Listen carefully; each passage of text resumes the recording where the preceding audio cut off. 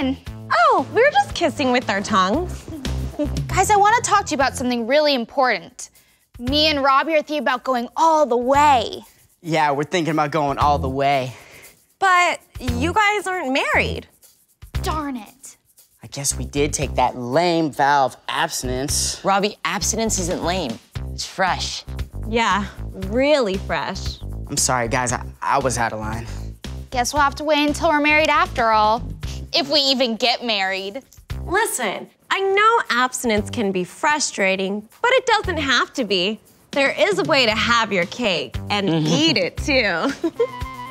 Cake? You'll catch on. Just listen to this.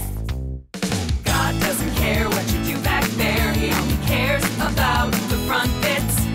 God doesn't mind about the behind. Anything goes when it comes to it. Wait, you can do that? You betcha. And technically, I'm still a virgin. Yeah, and it's not as gross as it sounds. I don't think it sounds gross. Come on. God doesn't care what you do in the back. That is the way that you can pick up the slack. If you want sex and you think it's maybe, just pick the place you can't grow a baby. I think I get it, but I'm not totally sure. It's like a house. You keep the front yard nice for guests, but no one cares if the backyard's all tore up. Now I get it. Let's go. God doesn't care what you do in the back.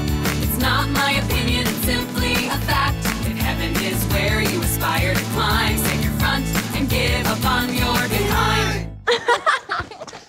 Hey, what about the mouth? Well, you guys will have to figure that one out yourselves. Let's go, Robbie. I'm right behind you. Aw. So, you want to go tear up my backyard? Do I? Tickle bite? Just pick the place you can't grow a baby. Tickle bite.